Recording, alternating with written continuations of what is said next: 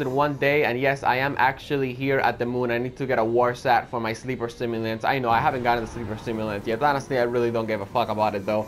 But I want to talk about Destiny's, Bungie's weekly update.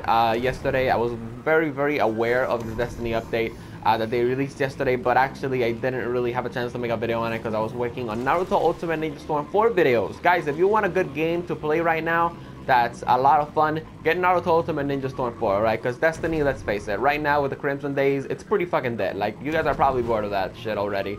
But let's talk about the weekly update, alright? Because I don't want you guys to think like I'm some negative asshole. If you guys know me, if you guys have been in my channel for a very long time, obviously you guys do know I'm a huge Destiny fan. You know, I love Destiny. But the reality is, if I'm not having fun with it, if I have nothing to do in the game, I'm just not gonna play it. Which is the reason why I don't upload frequent Destiny videos, because I'm not going to torture myself. In fact, I wanted to put some Crucible gameplay, but then I got into the Crucible and then I realized how fucked up the connections were, and then I was like, nah, I'm not going to torture myself for 10 minutes. I'll just go to the moon and just chill here and talk to you guys, of course. But alright, let's talk about Bungie's weekly update, right? Because yesterday they stated that in spring of this year, you know, around springtime, they will be releasing a major, a major update, alright, or a large update, and they said that it's going to add a lot of replay value. Now, they've said that in the past, and a lot of Destiny YouTubers are actually, you know, they're all agreeing with each other. The Destiny community right now is being very skeptical, mainly because they have said that in the past, and we really just haven't gotten the replayability that we actually want. So, like, what are you guys going to do? Are you guys going to update the old raids? Because you do know that that's not going to bring back the hardcore audience, even though you have an increased light level. That's really just not going to happen. And then another point that I want to make, you know, if they are going to bring a large update with, you know, new legendary weapons and all of that stuff, how long will this update last? You know, will it have a lot of replayability until, of course, the large expansion that they say they are going to be dropping, you know, mainly towards the fall of this year, or I think they said later on this year. I did read the weekly update very quickly. But yeah, honestly, that is a huge question that I have. Like, are we going to get a House of Wolves type expansion, or by large expansion do you mean a Taken King type expansion? A Taken King type expansion, I really would like it, but like I said, we have seen in the past, you know, Bungie, when it comes down to expansion, the Taken King was great, but when it came down to replay value and longevity, they pretty much fucked it up in the Taken King.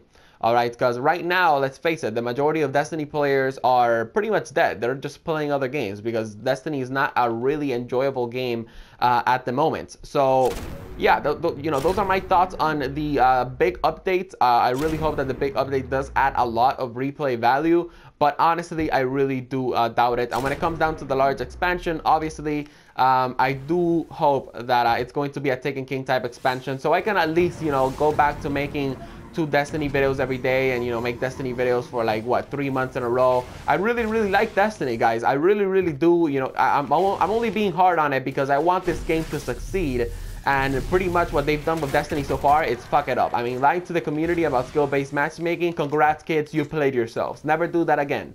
Alright, especially when it comes down to a game where the people buys. Guys, something that you guys need to understand about business is that a business, it's not a business. A business is its customers, all right? And with no customers, you're out of business, all right, Bungie? So next time you try to lie about your, you know, your freaking customers, think twice, because you might lose a lot of players. Let's talk about the other thing that they said in the weekly update. They will be coming out with a major title release on 2017. Now, did they say early 2017? I don't know. In fact, I'm sorry guys, this is very unprofessional, but I'm just gonna log into my PC right now and I'm going to see if they said late 2017 or not, because I do want to bring you guys the accurate news. Alright, they did say beyond that, the team is focused on delivering a large expansion later this year and a full Destiny sequel in 2017, which of course they didn't really give us a time, but I do have to say this: if a Destiny sequel, I'm talking about Destiny 2, if Destiny 2 drops in fall of 2017, I'm pretty sure that by that time, the Destiny game itself, like all the Destiny players are pretty much going to move on to bigger and better things. I'm talking about Titanfall 2, I'm talking about the new Call of Duty, I'm talking about all of that good stuff. So if Bungie doesn't want to fuck this up, I would really say that the best thing to release a Destiny sequel it's on early 2017. I'm talking about February, I'm talking about March, maybe I'm talking about May or something like that. But let's face it, the game's probably gonna be pretty dead on 2017 January. And honestly, guys, I'm gonna give you guys now my thoughts on these news. I think this is a very bad decision by Bungie and Activision. This is completely terrible, and it's still going to damage the game even more than it's already damaged. And the reason for that is it's because since we're not going to be getting a Destiny sequel on the fall of 2016, we're in 2016, right? Yeah, since we're not going to be getting a Destiny sequel on the fall of 2016, it means that, you know, there's going to be a lot more of content scarcity in the game. I hope I said that word correctly. In other words, there's not going to be a lot of stuff to play because we're just going to be getting a large expansion and a minor updates. Another thing that worries me about this weekly update is that they said we're going to be getting a big update, you know, later on in the year, like around spring. But they didn't really mention if we are going to be getting other updates, other small updates like Crimson Days or Festival of the Lost or SRL or something like that. Because if we only get that update and then we get the large expansion on 2016 and we only get that, yeah, man, Destiny's gonna be pretty stale and pretty dry. Like, have you guys ever texted those people that they always reply with OK and K? Yeah, that's how Destiny's gonna feel like. Anyways, I hope you guys enjoyed this Destiny video. If you did, of course, feel free to drop it a like, feel free to drop it a 1 banana. I'll be seeing you guys on my next Destiny video, or I'll be seeing you guys on my Naruto Storm Force series, Hero vs. Villain into a Black Ops 3 Search and Destroy Mastery. Because those games actually have things that I can play on, alright? Those games actually have replayability. Anyways, I'll see you guys in the next video. Hope you guys enjoyed this one. Of course, let me know your thoughts in the comment section below. What do you think about these news? And of course, I will be seeing you guys on the next Destiny video.